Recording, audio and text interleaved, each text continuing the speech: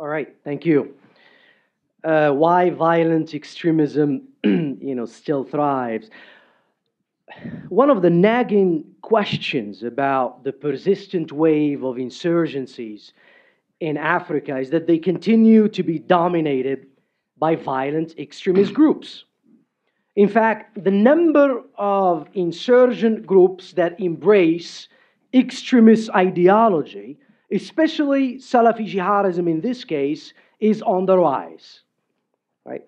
So the mushrooming of violent extremist groups is puzzling. Why is it puzzling? It's puzzling because their objectives are far more radical than the people they claim to represent. Surveys and available data, they show that the vast majority of African Muslims, they oppose violent extremism and terrorism. So, if African Muslims disagree with the methods, they disagree with the goals of violent extremist groups, then what explains the proliferation of these groups? Why is it that some African Muslims who do not espouse radical ideologies that the extremists embrace still sympathize and sometimes support these groups? Ladies and gentlemen, this is our puzzle.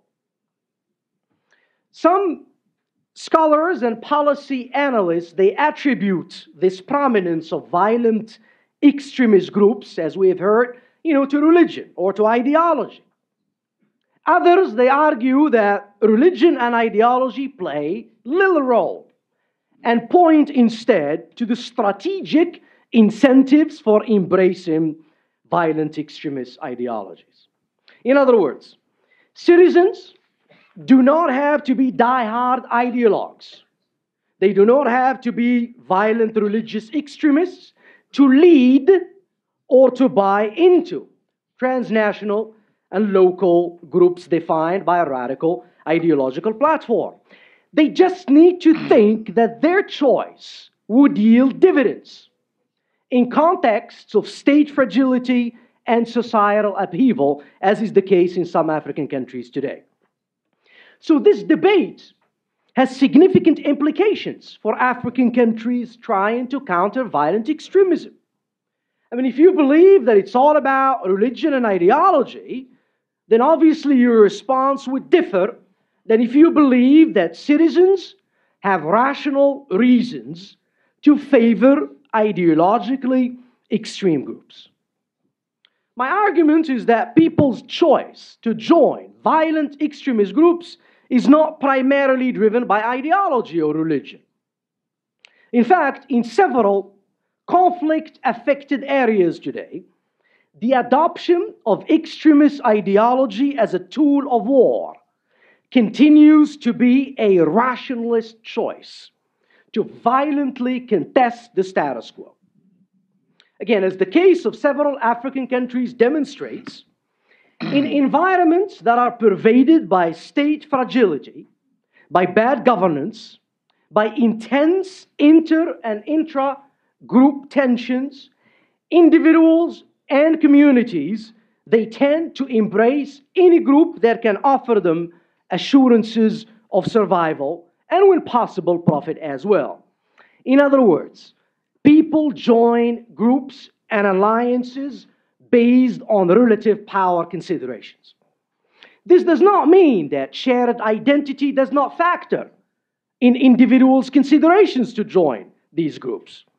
The fact that it does is one reason why extremist ideology usually intersects with the ethnic, the sectarian, social status configuration of society. Let's look at some examples.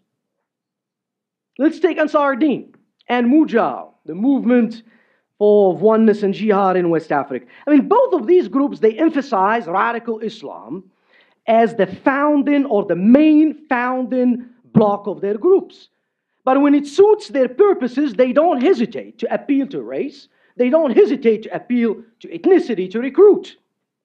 In the case of Mujah, the group initially tried to distinguish itself from other armed groups whose sociological makeup is Arab by styling itself first as the defender of black African identity. That's how the group started. When the group ended up being a constellation of mostly Arab tribes, it quickly repositioned itself as a capable protector against what it calls untrustworthy ethnic others, such as the Tuareg. So the key here is the emphasis on protection and capability. As Mujah and other violent extremist groups in the Sahel and beyond, they know full well that alliances are not primarily driven by a shared repertoire of religious beliefs and community identifications. An appreciable number of the rank and file members of violent extremist groups, they base their choice of alliances first and foremost on tactical necessities, driven by, one, security considerations, and two, opportunism. And the cases from the Sahel, right, and beyond, they lend credence to this thesis, which argues that there is a strategic logic behind the alignment and ideological choices that insurgent leaders and their followers make. So, this strategic situation gives violent extremist groups an advantage. And that's why they are the ones that are most prominent in the Sahel. How?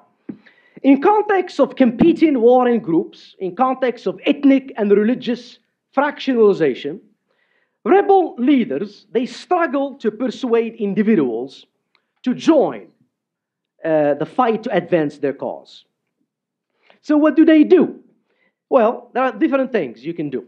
First, insurgent groups, they try to mitigate this collective action dilemma by providing selective material benefits. They provide money, they provide social services, they provide protection, in return for becoming a supporter, right, or fighter. Well, extremist groups have the added advantage of using ideology wrapped in religious ideas to motivate, to coordinate, and to retain recruits. As Barbara Walther showed in the context of the Middle East, violent extremism helps draw the most devoted recruits on the cheap. An extreme ideology, she says, allows a group to recruit zealots who are willing to fight longer and who are willing to fight harder than the moderates. So the first movers, those that join the group, are usually high-quality rebels who create the impression that their armed struggle has a good shot at bringing about radical political change. So these fighters, help the group win early battles and build a reputation for discipline and effectiveness. The result, as Barbara Walther says, is a type of tipping game. So how does it work? True believers, they join first because of their unwavering dedication to the cause. Then, more practical individuals join after because they believe the group is likely to win. This is exactly what happened in Mali in 2012. The successes of AQIM and its affiliated allies convinced many former fighters of the secular Tuareg group, MNLA, to defect. To defect where? To defect to, AQIM and Mujah, because these groups were better funded and they were more organized than the MNLA. So, and by the way, the same thing happened in Syria, where the early successes of ISIS in Syria lured many foreign fighters from the Free Syrian Army to join ISIS. Why? Well, because ISIS had more money and it had better organization than the Free Syrian Army. So, regardless of how extreme the ideology might be, the future prospect of radical political transformation, buttressed by the promise of immediate access to guns, to protection, to money, ends up luring more moderate individuals into the orbit of violent extremist groups. And several case studies have demonstrated, or they have documented, how in contexts of socio-political instability, the temptation for aggrieved individuals and communities to join groups that can defend them is high. Surveys of young Fulani people in the conflict-affected areas of Mali, Niger, and Burkina Faso, they have revealed that majorities of Fulanis, they associate the state and its security and defense services as a threat to the security of their communities. And they assert the necessity to arm themselves as protection from perceived state abuse and stigmatization.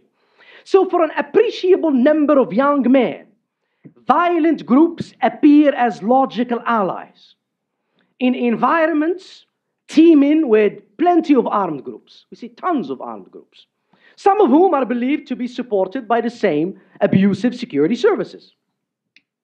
So again, in line with the main argument advanced in this presentation, the decision to join ideological group is primarily driven by relative power considerations. In the case of young Fulanis, violent extremist groups today, they offer the promise that their armed struggle might not only offer protection, but it might also yield an alternative socio-political model that is inspired by the principles and ideals of their own interpretation of Islamic law. So in the more immediate term, violent extremist groups are appealing because they tend to possess enough fighting power to help the Fulanis defend themselves, as well as compete in the struggle over access to natural resources with rival actions. And stories abound about how violent extremist groups' appeals stem from their ability to provide security, from their ability to dispense harsh rule of law. Several recent studies and reports, they warn that, for example, in the Sahel, unchecked state abuse is directly driving young men into the orbit of violent extremist organizations. So violent extremist groups are successful precisely because they pose as the only credible alternative to an unsalvageable status quo. So we need to reframe the problem. The main argument is that the importance of radical ideology in the Sahel stems from its instrumental value. For rebel leaders, radical ideology, it helped their groups recruit, and it helps them stand out from the rest of the pack. Armed jihadi groups in the Sahel, they have learned that ideological purity and religious zeal can act as a useful branding strategy to differentiate themselves from rival groups. Let's take the case of Ayad al-Ghali, right? The leader of Ansar Deen and, well, very well-known Machiavellian fixture of Tuareg insurrections in Mali.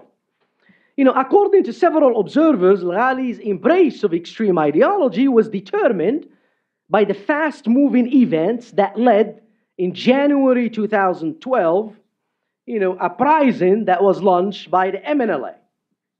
Al-Ghali wanted to lead the organization, right? But he was pushed aside.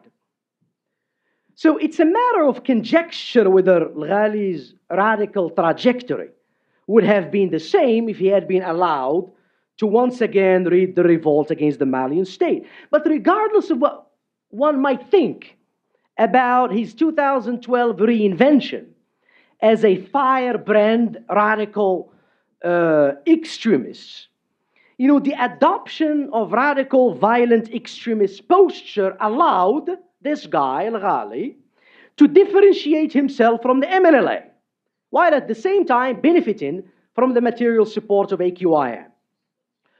The result is that few months after the military campaign began in early 2012, al-Ghali emerged as the master of the desert.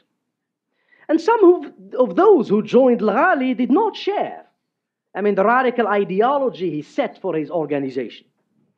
I mean, Al-Ghabbas Intalla, I mean, this is the son of the hereditary chief of the Ifughas, who first joined MNLA before defecting to Ansar Din.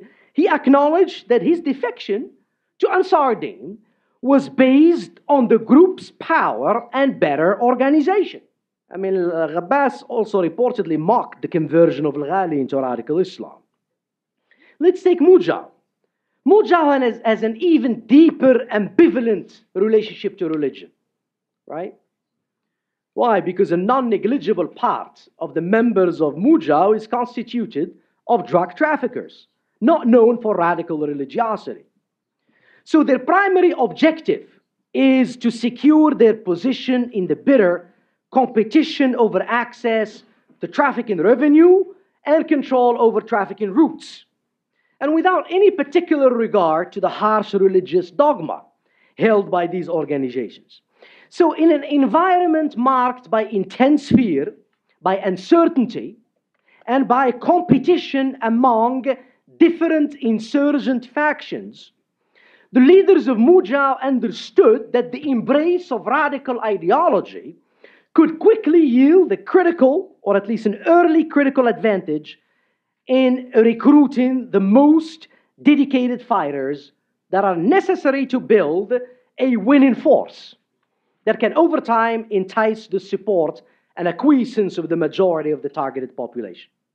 So as the case of ISIS in the Middle East shows, where we had religious zealots, they intermingled with aggrieved Arab Sunnis, including officers from Saddam Hussein's secular army, Mujah's ranks saw non-ideological wing intermix with a hardcore religious one. And this cohabitation explains why Mujah's application of harsh law was so inconsistent. So in contexts infested with widespread corruption, with state predation, religious values and beliefs, no matter how extreme, they provide a recruiting advantage. Or in the words of one Nigerian political analyst, the call for armed jihad is nothing but a simple cover to play to the crowd. Because what does the crowd want? It wants to liberate itself from suffocating customary norms, from suffocating social hierarchies, and in certain instances from compromised religious authorities and elite that are perceived to be complicit in their plight. So for aggrieved communities, there are situational incentives to join in a winning coalition. As Osama bin Laden once said, when people see a strong horse and a weak horse, I mean, by nature, they will like the strong horse. In this view, it's not the presumed religious radicalism of young men that determines alignment choices. Rather, it's the strategic gains that leaders and the rank and file members aspire to gain that determines what armed groups to join and to support. And this only confirms that violent extremist armed groups, they find a niche market today in areas where state institutions, including the religious ones, are perceived as illegitimate. So in this context, viewing Islamic fundamentalism as the main driver of modern insurgencies misdiagnoses the problem. A growing body of research is showing that the endurance and proliferation of these Salafi jihadist groups is not due to increasing levels of religiosity or even to global dynamics. Rather, the most determining factors happen to be local in nature. And first among them are abusive, dysfunctional governments. So, unless African governments acknowledge the conditions that make these violent extremist groups resilient, the challenges to state authority will continue to be characterized and dominated by extremist ideologies. Thank you.